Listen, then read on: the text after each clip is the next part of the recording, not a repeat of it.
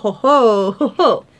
Ooh, it's been a while. Here's the new plan, guys. I jump around to projects so much, so you know what? Whatever the heck I'm doing during the week, I'm gonna share with you. I was gonna do a dragster style Exia, but I didn't quite like how it was going, so I think we're just gonna go something a little bit more simplistic. And I picked up a couple of kits, so let's see what we got here. This is my rescue Hayakusiki. I got him from a secondhand bookstore. Some poor, unfortunate gunpla builder had to get rid of his collection or maybe got out of the hobby. And I found like this pristine Hayakusiki here. The only thing it didn't come with was the box and the decals, which I don't blame this builder. I wouldn't have put decals on this either. You can see a lot of thumbprints and fingerprints and stuff like that. So that kind of sucks. Came with the manual and everything. I put it on the system base here. I'm sure you guys are familiar with system bases. But yeah, there's a system base. You can get them really cheap. They're like 10 bucks. You can put the weapons on the side. This is unpainted. Obviously, it's white. I'm always at a loss with these. The anime always shows everything like really gorgeous and pretty. So it kind of leads to an interesting, unique challenge when you're going to go customize your kits. So I kind of just left the system base the way it was because this kit's gorgeous. But yeah, check it out. Like, it's the MG, everything like that. It comes with all the weapons. It even came with the beam sabers. I'm sure you guys are in no shortage of beam sabers. Here's the picture of everything that I saw when I was there. I think I'm gonna go back to see if I can pick up some of the other kits. So hopefully they're still there. No project for this one. I am going to actually polish it because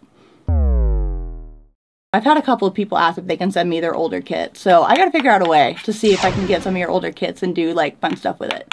Alright, cool. I'm just gonna show you what a mess being a gunpla builder actually is. Okay, so this Exia is in various states of done and not done. The whole pink one here, I haven't touched anything on these pieces here, so it's a lot. It's a lot. I honestly don't know where I left off on this. This is a pretty old project. But what it did is this Exia ended up becoming pretty much like a trial project. All of it is hand painted right now. So the only thing that's not hand brushed are these pieces here. I still have to do the inner frame because I had it gunmetal silver from Tamiya.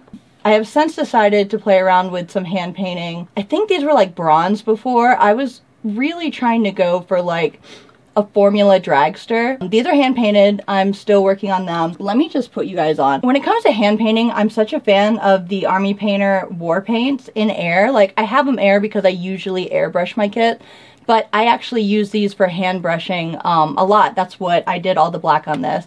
And this guy right here, I picked this up. It's from like Scale Color. It's the Metal Alchemy Scale Color, and it's like black metal. All of these pieces here are hand painted with that black metal from the Scale Color Metal Alchemy. So again, highly suggest it. It's just a gorgeous color. This is, I'm pretty sure, a Tamiya acrylic paint that I had. This is People Eater. I have this on my Orc Army for Warhammer, but this is purple. This is People Eater from Turbo Dork. Those aren't even primed. These were all bronze. These are more of that black metal. And literally just prime pieces too. I'm going to be finishing this up probably this weekend, and I will be sharing that. You can see it on my Instagram. That's usually where I'm most active. These guys right here are also hand painted with that Metal Alchemy. Let me know if you guys want a tutorial on the way that I hand paint. If I were to suggest like a first kit to try hand painting, I would say an Exia. An MG Exia. If you can get the 1/100, I think that one was like $30 when I got it. It's not too bad. So you don't have to worry about ruining like a really, really nice kit or anything like that. Simple lines, clean lines. The Exia is a great kit.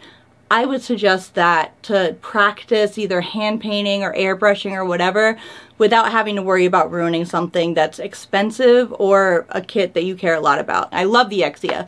It is an amazing design for practicing your gunpla skills or your modeling skills in general, so definitely pick one up. The skill level 3 HG Alex that I got is from shopgoodwill.com. I thought it was unbuilt, but it is built, which kind of sucks, but I particularly wanted this one because it came with the Chobam armor. It's the armor from British Tank Tech. It's basically a composite armor. It's really, really heavy, which is why the Alex got these extra thrusters on the legs to be able to maneuver the heavier armor pieces that it has.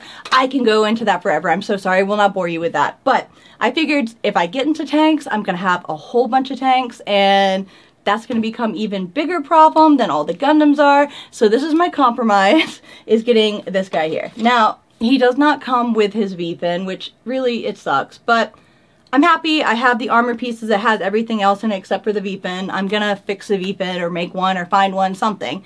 And yeah, he's just gonna be kind of a statue. I'm just gonna make him a statue, but this is exciting. Did you guys also notice that inside there's like SD dendrobium pieces? Not the whole thing. Any of you guys have the SD dendrobium?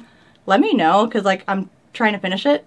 That reminds me, ooh, I actually have information to share. Did you guys hear, at least in most places, the dendrobium is like coming back to some places? I know for a fact Gundam Place is gonna have pre-orders for the dendrobium, and it's starting to come back into the States, which is so exciting because I always missed out on it, so be looking out for that. Bandai was working on completing more of its manufacturing facility, so I would imagine that we're gonna start to see a lot of kits come back.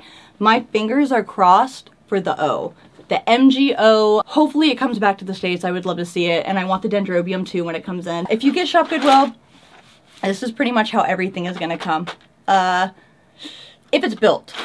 So I'm just gonna start sharing everything, just anything and everything. So let me know how you guys like that format. It'll get me more active here on YouTube and get you guys content and entertain you way better than just creating really, really hard, intense videos that take a very long time to do. So yeah, that's pretty much it for today. I will see you guys very, very soon. Hit me up on all my other social medias. I love talking to you guys.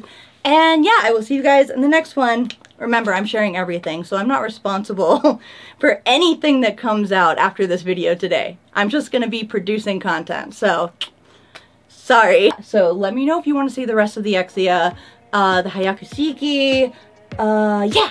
So that's it. I will see you guys very, very soon. Thank you for watching today. Don't forget to check all of my social medias and everything like that. Bye, see you, keep building, have fun, and yeah, bye.